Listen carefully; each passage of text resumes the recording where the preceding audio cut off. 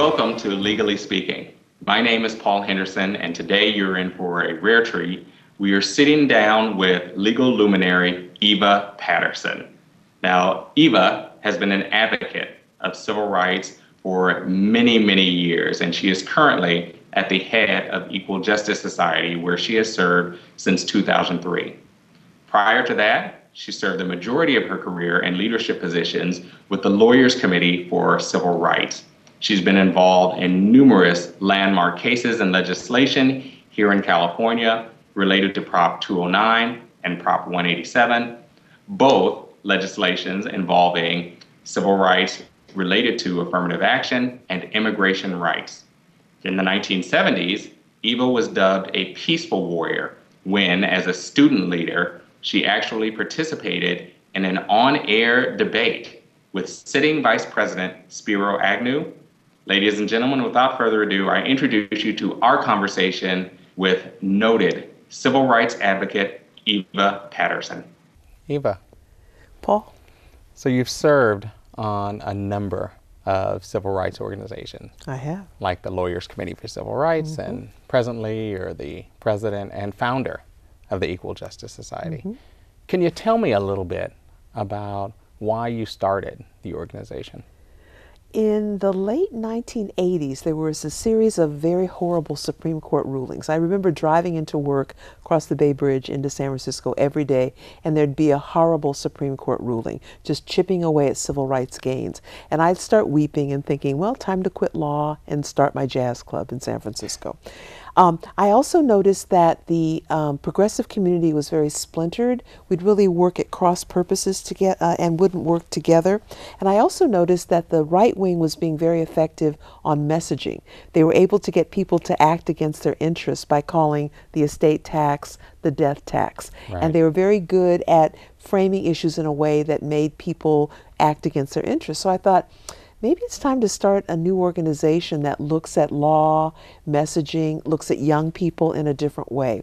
I also was very taken by Charles Hamilton Houston, Thurgood Marshall, and others who knocked out Plessy versus Ferguson with a multi-decade strategy of using social science and litigation to change the law.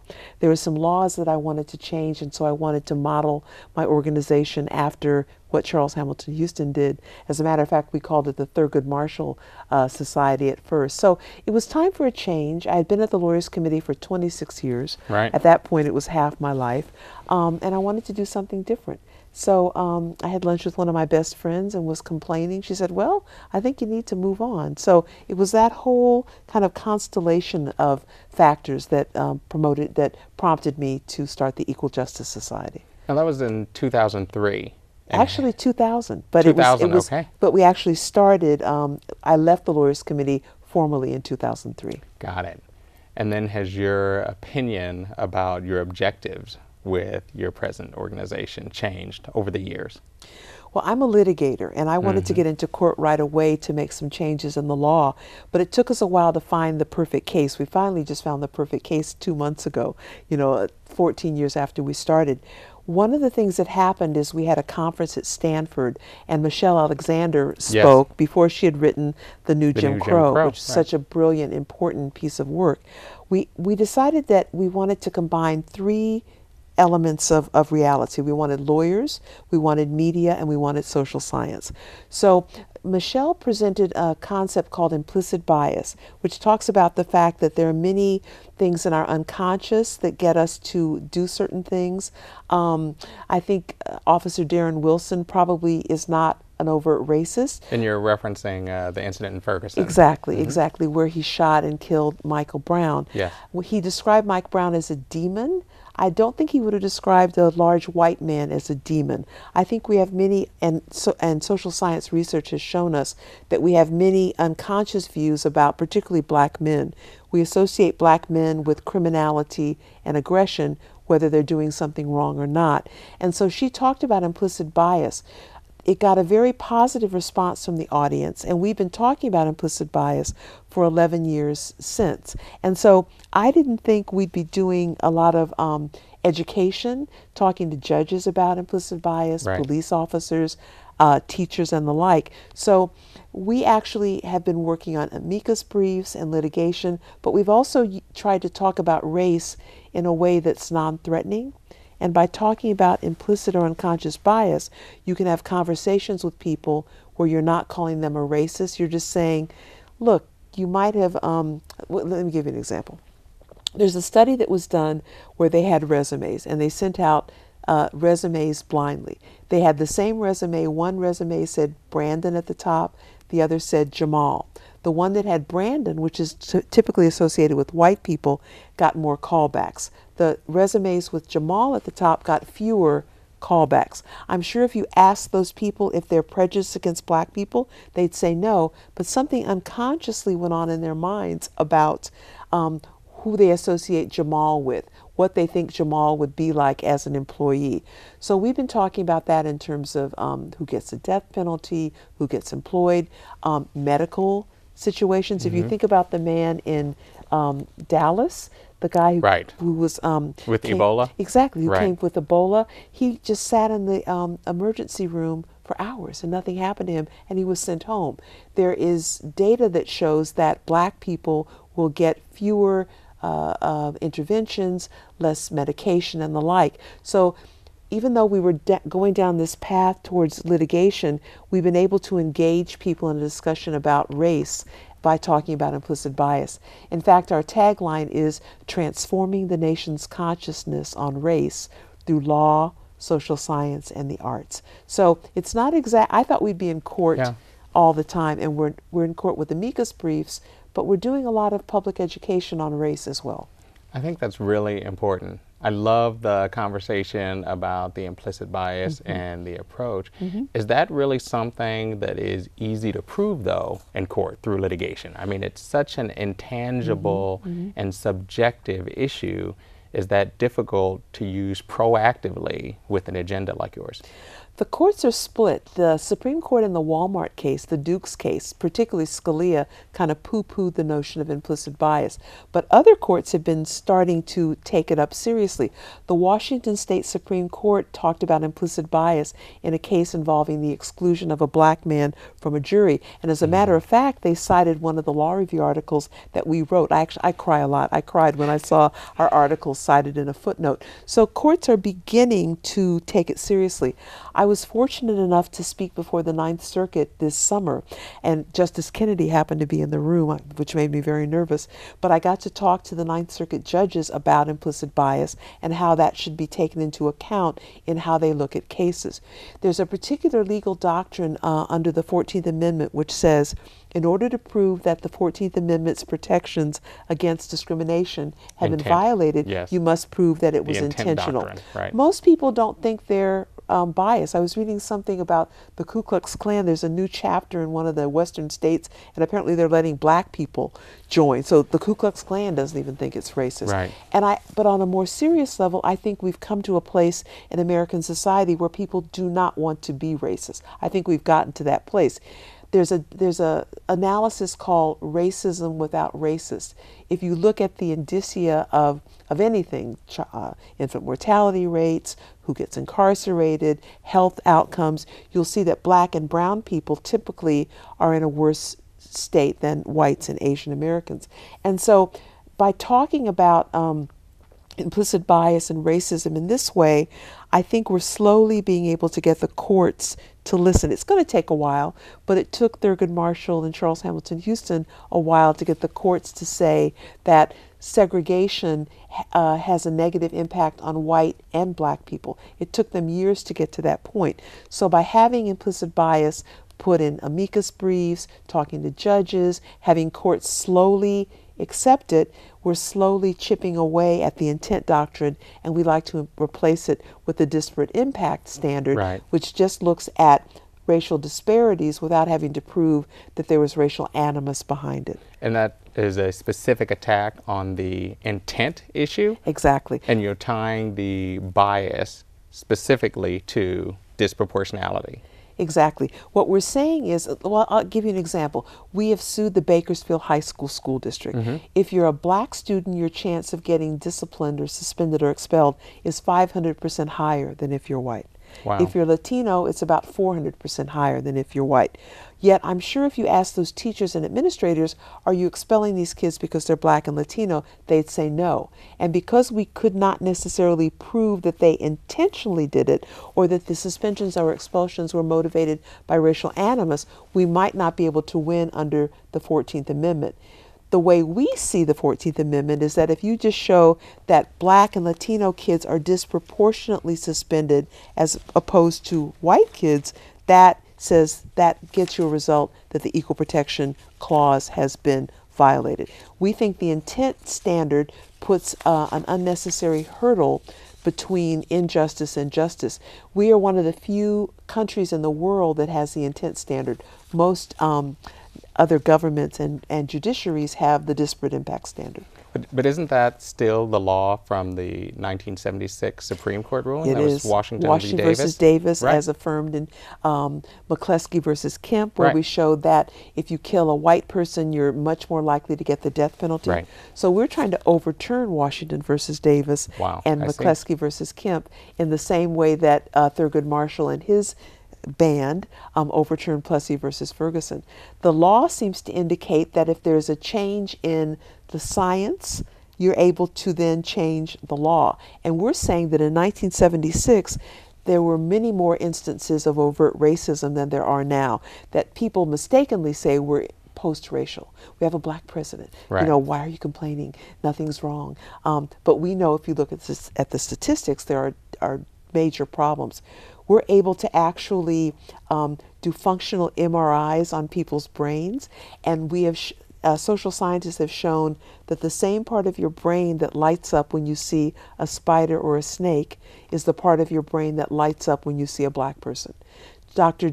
Jennifer Eberhardt at Stanford has done studies that show that when you see a black person's face, it evokes the face of an ape. And when you think about Darren Wilson, Ferguson, Michael Brown, he's a demon. There are all these unconscious associations between our faces and people who aren't human. In fact, I think in Los Angeles they had a code called NHI involving black and Latino suspects. It Right. meant no human involved, and that was from the police. That's correct. So we're not necessarily seen as full humans. And even though people may consciously say, oh, no, I don't see you as an ape, there are unconscious reactions that people have that result in we're seeing this epidemic of black and brown men being shot to death by police or citizens. And the thing that's At a rate that's exponentially higher than the rest of society. And I was thinking about that white man, and I have nothing against white people. Some of my best friends Right. are white people, so people out there watching, don't trip. Right. But the white man who shot all those policemen and state patrol people in Pennsylvania, Yes. he shot and killed I remember people. that case. He went to jail. He's alive. Yeah. The guy who did all the horrible things in the Aurora movie theater. He went to That came to in prison. with a gun, right. Exactly. He went to jail alive. Yet Michael Brown is dead. And I think many people in society, not just police officers, but many of us just have a really negative view of black people and dark skin. So that's why the implicit bias concept is important, and it's something that we are going to present to the court. It was exciting to have Justice Kennedy in the audience when this was discussed. We had black judges who came up afterwards and said, thank you so much for putting this out there. It's a whole different way of looking at things. Are you still at a stage where you're introducing the concept of implicit bias, or are you a little further along in terms of using it as a tool? We've introduced it in scholarly works. We have a number of law review articles that we've put out. In fact, one's coming out in a Harvard journal in December about implicit bias in the criminal justice system. So it's out there. And we just filed this suit in Bakersfield where we're alleging and talking about implicit bias. We're in the middle of settling a case in Contra Costa County where we're saying that the disproportionate suspensions and expulsions of black kids in special ed has a lot to do with implicit bias. A friend of mine was at a conference 2 weeks ago in DC dealing with lawyers who deal with implicit bias and special ed, and they took a poll in terms of what was the main cause for the disproportionate suspension of black kids in special ed. The number one cause was implicit bias, and we had nothing to do with this. So it's an idea whose time is coming. But we are now, it was so exciting to file this case in Bakersfield because we're going to be explicitly talking about implicit bias. Now you keep referencing we. Are you talking just about Equal Justice Society, or are you referencing a broader coalition? Are there other groups and organizations that you work with or partner with this agenda? Yes. In the case involving special ed, we're dealing with DREDF, the Disability Rights and Education Defense Fund. They mainly deal with the special ed piece of it and brought us in to deal explicitly with the implicit bias piece. Their managing attorney, Arlene Mayerson, has heard us talk about implicit bias for years, and she wanted to bring that in to the litigation. And so there's not just implicit bias against Black people and Latinos, there's implicit bias about disabled people. I now walk with a cane because of my arthritis, and I see how differently people treat me because I'm a little bit disabled. In the Bakersfield case, we're co-counsel with CRLA, California Rural Legal Assistance, MALDEF, Mexican American Legal Defense Fund, and Greater Bakersfield Legal Aid. And we think, and we can't announce it yet, but one of the biggest firms in the Silicon Valley is coming in as co-counsel with us.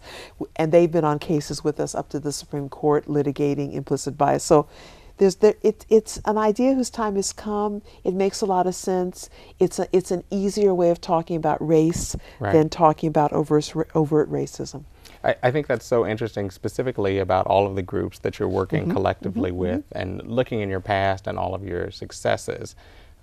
One of the things that I've noticed is that you've done a very good job of building broad coalitions, of working with other groups to develop an agenda and focus on specific goals. Has that always been something that you've known that you needed to do, or were you forced into a position where you needed to bring more people to the table to work with you? You know, that's an interesting question, Paul. I think it has a lot to do with Bay Area politics. In 1983, the Reagan administration was going to sue the San Francisco Fire Department and settle the case on the same day. It was one of those cases called "We didn't do anything wrong and we won't do it again."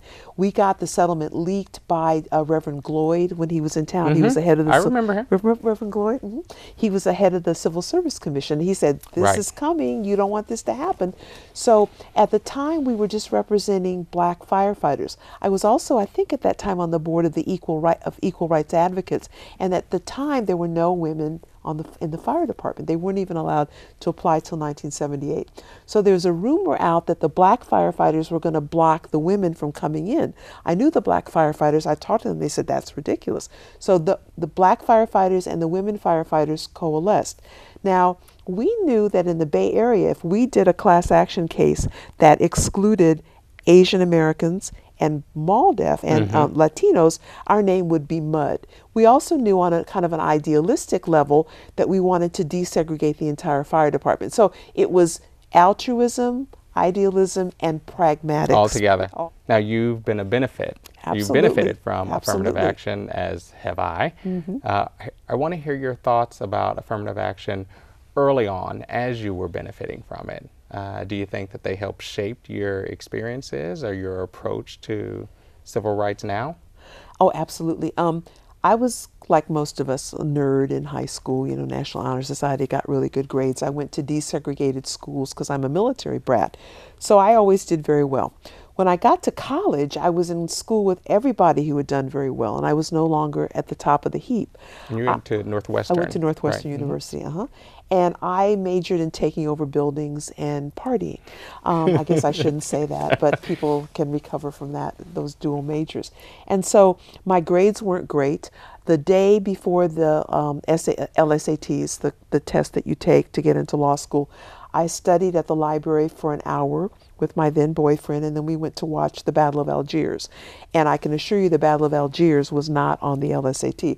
I had always done well on tests. I didn't think it was a big deal. I did okay, but I wasn't at the top. So I applied to Berkeley. I applied to Yale first, and I had 19 units of incomplete on my record. They were not impressed. I'd been president of the student body. I debated Vice President Agnew. I thought I was so bad. Of course Yale will want me. They went, girl, we looked at those 19 units of incomplete. We don't think you're getting in here. Now, here's my sad story about this. That was the same class Clarence Thomas got into. And I am convinced, had I gotten there, we could have hung out together. I would have, got him on the right path. So I feel responsible for his wayward path. So I worked for the ACLU in Northern California for a year, and then I applied to Berkeley Law School.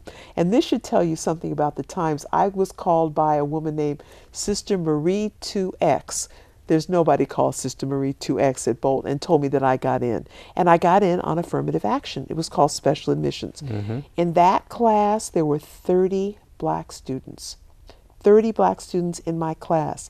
The year after affirmative action was eliminated, there was one black student in that class. I met that one student. Yes, and so there would have been no black students in that class.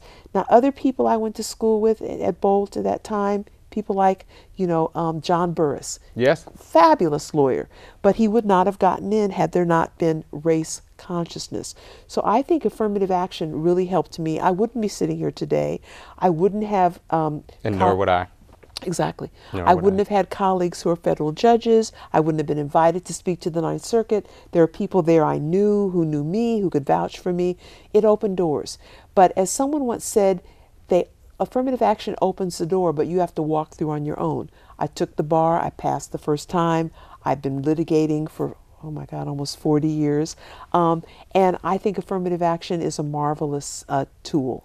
People forget that affirmative action is not just about education. It's also about employment and about contracting. I think that the kind of buried part of the affirmative action fight is the contracting piece. We just finished a study that was commissioned by the Certina Foundation, and we found that literally billions of dollars that should have gone to people of color-owned businesses and women-owned businesses did not go to us because of Proposition 209, the anti-affirmative action initiative that was passed in 1996. Without affirmative action, something like 3% of government contracts go to women and people of color. With affirmative action, it's up 25%, and that's a lot of money.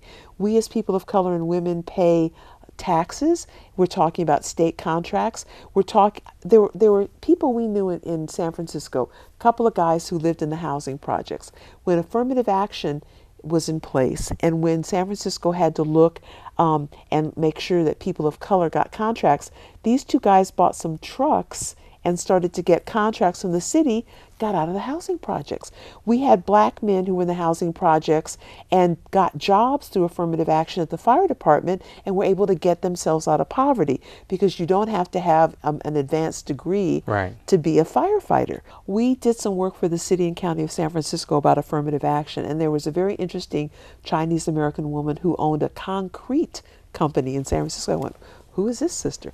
And she said something very interesting. She said, because there was no more affirmative action in the award of contracts in San Francisco, she had to cut back on her business, and she had been hiring Chinese American people. We know that people of color tend to hire more people of color. Women hire women. So it's not a trickle down, it's a ripple effect. And have you always felt this way? I mean, when you were benefiting from affirmative action, did you have such clarity about its importance, obviously in your own life, but is it what shaped where you are now and the work that you do?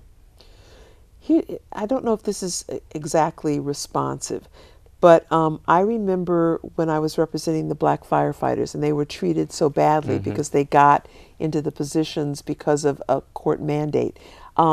My experience at Bolt and having people, the law school at the University of California, Berkeley, my experience of having people treat me like I was stupid because I was affirmative action admit helped me understand my clients much more.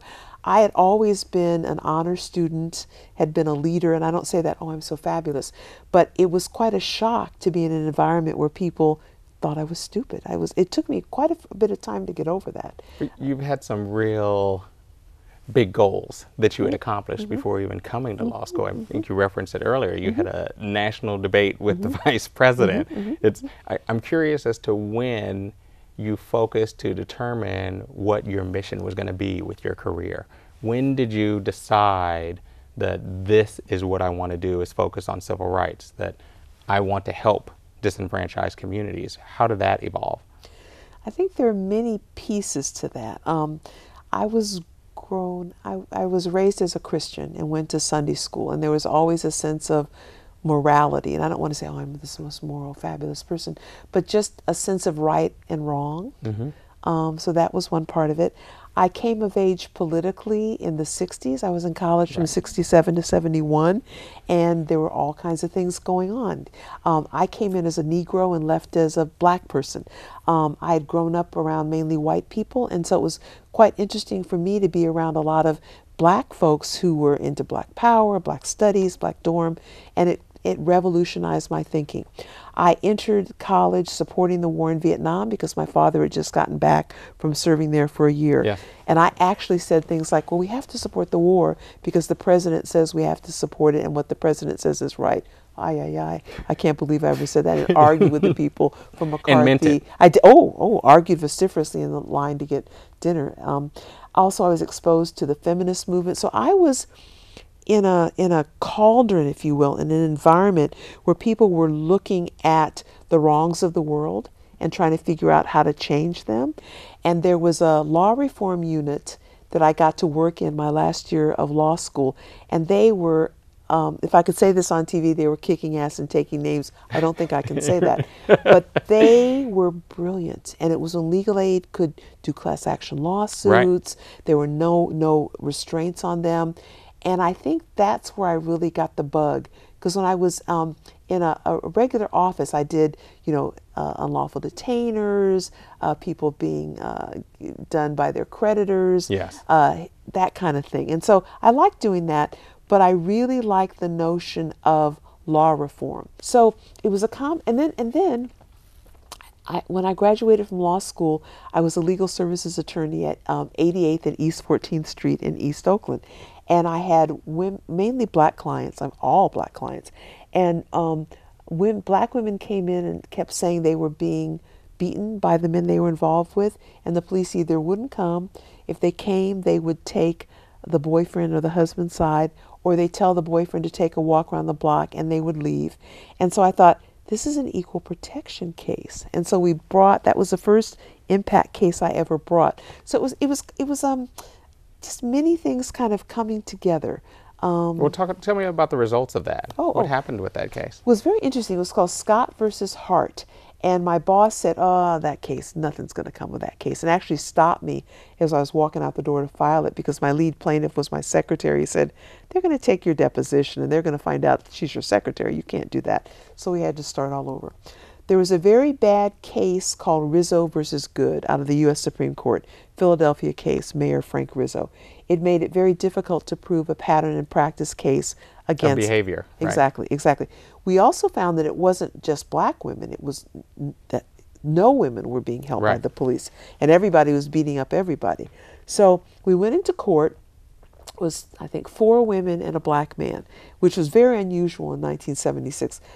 I don't know if this has ever happened to you, but in federal court, you often have to sit in the jury box while you're waiting to be called, and bailiffs will come up and go, you can't sit there, defendants can't sit there. And we went, excuse me, I'm a lawyer. That crazy stuff. I just heard Brian Stevenson, who's a saint, said that just happened to him this year. I've had that experience. My very first time appearing in court. It's just happened. As a lawyer. It just takes your breath away, I thought it was because it was 76. I guess the beat goes on. So I think the judge was kind of startled by us walking into federal court. And mainly it was like, white guys, corporate lawyers, and then us. We had been trained very well, and he later told us that he was very impressed by our arguments, by our briefs, and the like. We were on our job. We walked into chambers, and he had Rizzo v. Good open on his coffee table. We went, well, we're dead. We're dead. Case, yes. The case. We later found out that he had a woman law clerk who said, don't dismiss the case, give them a chance. And so this is something for anybody watching this. Funny things happen, funny things. In funny ways. Exactly. You don't know what's going to make things go your way. So because he didn't dismiss the case, and because we had a reasonable city attorney on the other side, we sat down and started negotiating a settlement. And so we negotiated a rather amazing settlement, which had we retrained every police officer in the Oakland Police Department. Now you talked about expanding from that and getting involved in state politics, specifically with legislation. Now, I know from your history that you've both been supportive of legislation and you've been against proposed legislation, specifically when they come to the polls. Exactly. So I want to talk to you a little bit about some of your work. Based on my review, it seems as though you've had some mixed results. A horrible disaster and a great victory. Right, with Prop 209 and then with Proposition 54. Talk to me a little bit about expanding the focus at a statewide level for those issues. Well, it's very interesting, Paul, because a lot of law is now made at the ballot box. And I don't think, at least when I was in law school, they didn't teach us about that. They didn't teach us about how to run a political campaign. And just so we're clear, I just want to reference that both Prop 209 and 54 deal with race and equity, in case people aren't familiar with what they did and what happened. There's an interesting story behind Proposition 209. In 1993, Patrick Buchanan, right-wing conservative columnist, wrote a column saying that the only way that the Republicans could win the White House in 1996 was to get the crown jewel, and that is the 56 at that point in time electoral votes of California, and that the Republicans needed to put something on the ballot which would get out what was then called the angry white men. I think they'd be called the Tea Party now, but they needed an issue. So the issue that he put forward was affirmative action. At the time, affirmative action was way down on the list of concerns of people in 1996. But once again, right-wing people are always able to play the race card and use people of color, scaring white people and Asian Americans sometimes about Latinos and African Americans. We also got word that there was something called the Committee of Scholars, and they had heard that in California there was going to be an affirmative action plan that mandated having the same percent of people of color on the faculty as were in the student body. So the white men, and this was out of Princeton, they thought, oh my God, we're going to lose our jobs. Would have put them out of jobs, right. Exactly. We also heard at the same time that there was a consent decree with the Department of Forestry which mandated having more women come in, and some of the men there were upset. So you had this perfect storm. The Republicans looking for an issue, the right-wing professors on the East Coast being concerned, white male forest fighters thinking they were going to lose their jobs. You also had Governor Pete Wilson, who wanted to run for president. His friend was Ward Connerly. Ward Connerly was a man who had benefited from affirmative action because he had contracts that were given to him as a black man, and his wife. And then rejected all of that. Yes, yes. So Governor Wilson, strangely enough, when he was the mayor of San Diego, had the San Diego Convention Center built with goals and timetables for people of color and women. So he wholeheartedly embraced affirmative action. Now, the year before, a couple of years before, he had put Proposition 187 on the ballot to try to gin up anti-Latino, anti-immigrant sentiment, and that helped him a lot. So you can never go wrong in American society making black people and Latinos scapegoats. And Prop 187 focused on immigration. That's exactly right. It was going to deny services to undocumented people. That initiative was blocked in the courts. So you had Proposition 209, which would have eliminated affirmative action, would have eliminated the use of race in considering who gets into universities and colleges, in public education, public employment, and in the award of public contracts. And so the people who were behind Proposition 209 were brilliant. They field tested, I've been told, 27 different versions of the initiative. They basically settled on language which tracked the language of the 1964 Civil Rights Act. When I went in to vote, and I'd been working on this for 3 years, I read it and I went, that sounds good, even though I knew it was what was behind the initiative. Exactly, right. But it was brilliantly worded. So we put a campaign together. We didn't know what we were doing. The biggest mistake we made was by thinking that just by saying loud enough, affirmative action is wonderful, if you're against it, you're a racist dog. That's ridiculous, because in hindsight, that would appeal to the people already on your side. But what you're trying to do is get to the persuadables, the people in the middle. And so what we did, and this was really horrible, we got a lot of money together, and we had one ad. And the ad basically said, if you're against affirmative action, you're in league with the Ku Klux Klan. Now, who's that going to move? Nobody. And so now, when you look at the state of civil rights, not just in California, but in the rest of the nation, and this is probably something that you've addressed in the past or contemplated in the past, people say that we're in a post-racial society. We have big luminaries of success that are measurable, like Oprah and Obama. Speak to me about your thoughts and where we are as a nation. Are we in a post-racial society, and what does that mean in terms of addressing civil rights? We are not post-racial. We have a black president. Yes, we do. There's a professor named Andrew Hacker who taught at, I think, City College in New York. And he, several years ago, asked his class, mainly white people, if you were to be turned black at midnight, how much money would you need to feel like you were okay? Now, if we were post-racial, people would go, I wouldn't need any money. My life would not be any different. They were like, 1 million, 2 million. So people know that there is a difference in your life possibilities and the like if you have dark skin. Trayvon Martin, Michael Brown. I don't think if those young men had been white, they would be dead. I do not think they would be dead doing exactly the same activities. I read recently that Nicholas Kristof of the New York Times said that the wealth gap between blacks and whites in America is larger than that gap during the height of apartheid. I feel like I have a pretty good life. I feel like, I was in Bakersfield and I didn't have the lights on in my rental car, and I was stopped by a police officer. I was really nervous. And I said, oh, officer, here's my Hertz rental, blah, blah, blah. And he said, let me see your driver's license. And I showed it to him. He said, well, I've got to take it back and make sure you're really authorized to be driving. And I wanted to curse him out. Like, what are you talking about? But I didn't. I was angry, but I didn't feel like a victim. I felt like I was mistreated because I was black. But then I was pulling my car up to the hotel, and the two guys who were there to take my bags and said, oh, he treated you nicely. They're much nastier to us, and they were white people. So, but I don't feel like a victim. I feel like I have a law degree. I can notice a deposition and make people come to my office and answer questions. I can sue a school district. I own my own home. You're empowered. Exactly. And I don't feel like a victim. Okay. I want to come back. You raised an important issue, I thought, about implicit bias. Does that serve a role in terms of attacking these issues when you're talking about disproportionate effects, like the voting rights? Someone did a study, and they had pictures of people voting. And I think the first picture they had like white people voting. And then the second picture they had black people voting. And they asked if you thought voter ID laws should be in place.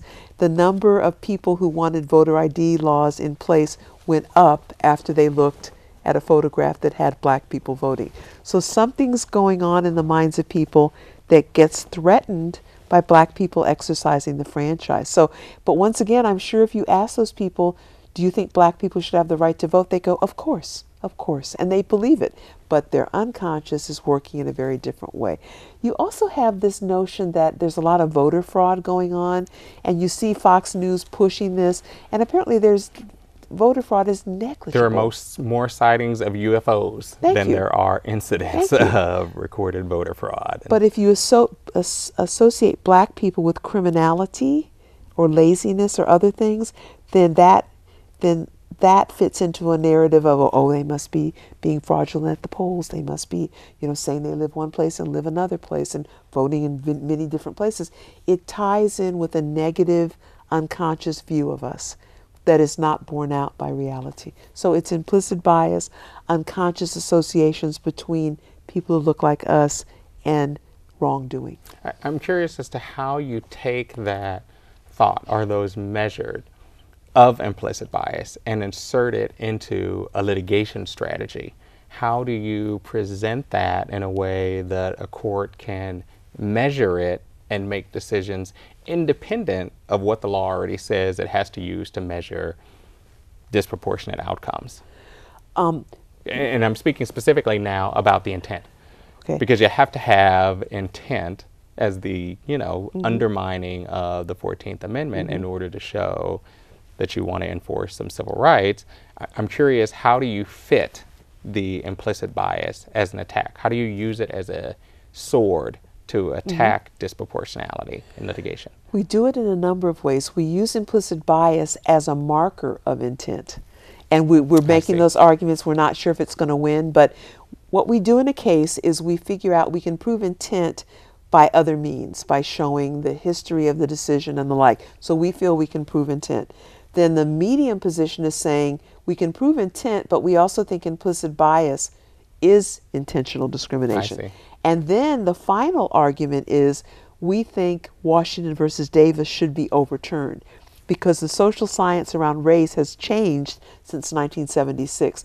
And we now realize that we are not in a society where people are saying nigger.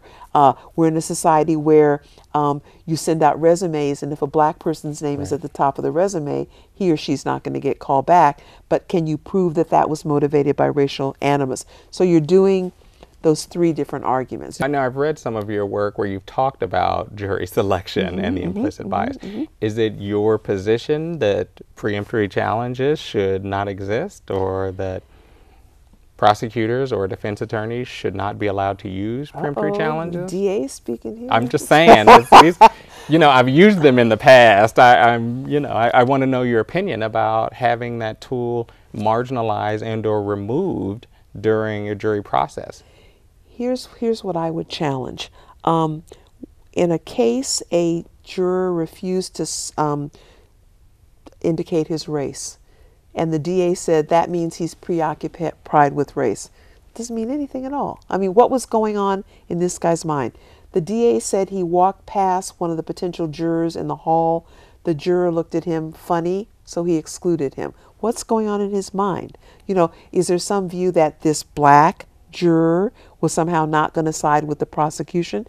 So if you are using race to determine how you think the juror is going to rule or what he's going to do, but you haven't really probed into his values and attitudes, to me that kind of translates into an implicit bias, thinking that black people are always going to side with the defense, which isn't true. When somebody stole my stereo, I was ready for them to have the death penalty. So you just can't make assumptions about black people or women or Jews and how they may vote on a jury. You've got to really probe. But don't you have Batson challenges that address that or deal with? There are challenges that exist that deal specifically with race-biased decisions in terms of jury selection.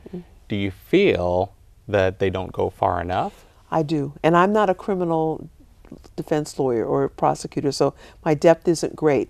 But what the Washington Supreme Court found, or at least talked about in dicta, was that the exclusion of a black man from a jury was not based on overt hostility towards black people, but was based on some unconscious views that the prosecution, the judge, had about what a black juror would do. So that's all we're talking about. We're saying if you have a good reason to exclude somebody, then we're not going to fight you. But excluding somebody because they looked at you funny in the hallway, that I'm not a prosecutor, so maybe that's a ground. It doesn't seem like a good grounds for me. And it was a black prosecutor and a black juror, which we found rather interesting. I'd love to hear your thoughts and post Trayvon Martin and post Ferguson. What do they mean to you in terms of looking at civil rights in this nation? What effect, if any, do you think that they record or reflect about where we are in society? I don't know who it was. It might have been Du Bois, it might have been James Baldwin, but they said black and white people live in two different Americas. And that was really brought out to me after the Trayvon George Zimmerman verdict and the non-indictment of Darren Wilson. The majority of white people thought that the non-indictment was appropriate. The majority of black people thought it was totally inappropriate.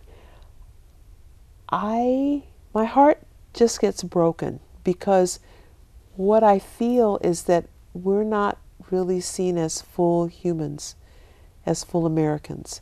I was getting my nails done the other day, and they were playing I'm Dreaming of a White Christmas, and I thought, white, what does it mean to be black?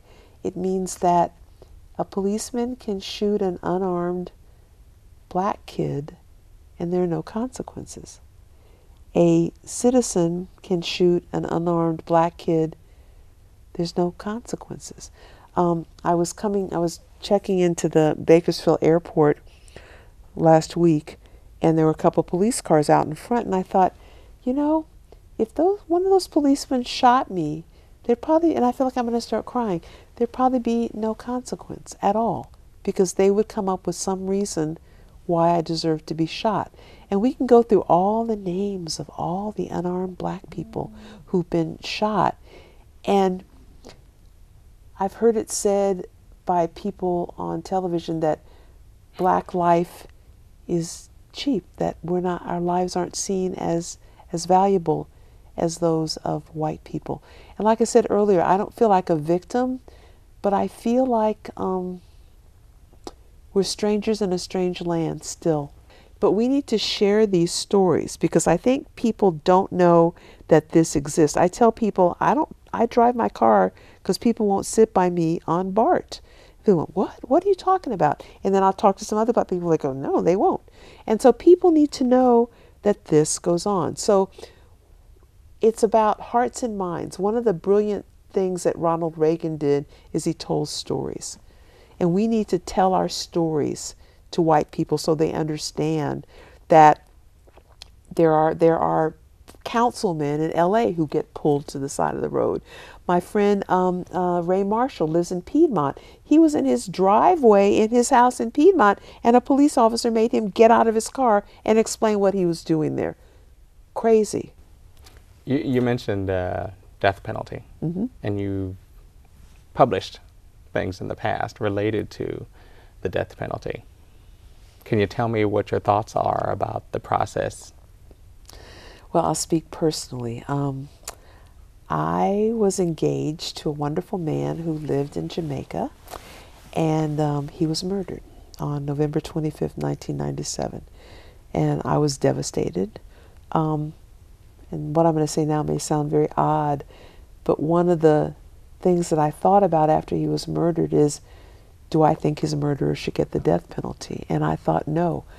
I would like to have picked up a gun to shoot him myself. I would never do that. But it was very interesting to me because you always hear people saying, well, if you lose someone, you're going to want the death penalty. And I just thought, it's just not right. It's not right. It's not right. So it was seeing if I really believed what I said I believed. Right. You challenged it. And now in the past, you've talked about, specifically with the death penalty, disproportionality. Oh, my God. Changing or affecting your thoughts and values about the death penalty. Do you think that that's an area that can be expanded upon, or do you think it's something that could serve as a wedge in the future to change what the death penalty is and how it's applied?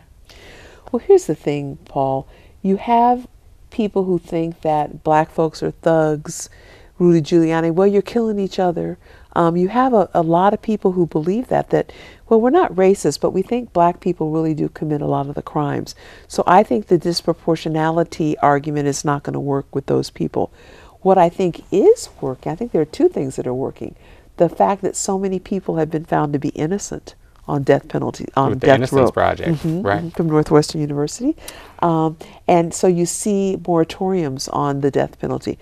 And then people talk about how expensive it is to keep people on death row. It's sad that the price is something that moves people, but it does. The economics of racial justice. Exactly. And whatever works, as long as it's, is not an unethical argument, but if that works, it works. So, and then the botched executions, which is just horrifying, So I think Those are recent, cases that have come out, or the recent ones that have brought us to national attention about just horrible botched death penalty efforts. But I think the disproportionality argument doesn't work with people. We do a lot of polling and focus group work on what moves white people on race, and that doesn't move. Disproportionality does not move them. Really? That's interesting. Here's what does move them. If they feel they're getting an unfair advantage, that moves them, which I find very interesting. And we're trying to figure out how to work that. Flip side of the coin. Yes, yes. If we want to see how we can work that into a Prop 209 thought, if they feel they're getting more money or benefits because of their race, that makes them feel badly, and they're more inclined to support some remedies, which I find very interesting. How have you evolved in terms of your approach to civil rights? I'm probably as idealistic as I always have been. I believe in a perfectible world and trying to make things better. I think most people are decent and want to do the right thing. And if you can get the right arguments to them, they'll do the right thing. I think there are many people who have had their fears of black people stoked by right-wing people, and that's very sad. I think there are some people who do think you and I are inferior, intellectually, morally, spiritually. And is it your sense that the younger people or the younger generations are more or less comfortable having conversations about race and understanding discriminatory effects or disproportionality or implicit bias? I can't generalize, but what I've heard is that they aren't comfortable talking about race because, hey, my friend's black, my girlfriend's Latino, so what's there to talk about? So that's disturbing as well, if they don't see that there are still markers of discrimination. It sounds to me like as you're discussing race and as you address disproportionality, you use subjects like implicit bias and housing and death penalty to have those conversations. Exactly. Why not have the open conversation up front? I want to talk about race. How can we discuss race in a way that isn't wedged with these other issues? Is that not possible today in society? My experience is that people are very uncomfortable talking about race and will run and flee. I think white people are uncomfortable talking about race because they're afraid that they're going to say something that's offensive, even though they don't mean to be offensive. And so it's easier just to be quiet. I think people of color often are filled with such rage that they feel they can't have a calm conversation about it. What I have found... You're going to lift the lid off the pot. I find if you lead with implicit bias and talk about empirical studies and the like, it's not threatening. Michelle Alexander kind of led the way on this. When she talked at our conference at Stanford, you could see people's shoulders coming down from around their ears because she wasn't calling anybody a racist dog. She was just saying we all have these skewed racial views, and people can hear that and they're not threatened, and you're not going, and you can, and they can sometimes you say you hear them kind of saying a few too many things about their racial views that are disturbing when you create this safe environment for them. But I think we do talk about the death penalty, suspensions, mass incarceration, health, but you can ease into it in a way that's not threatening.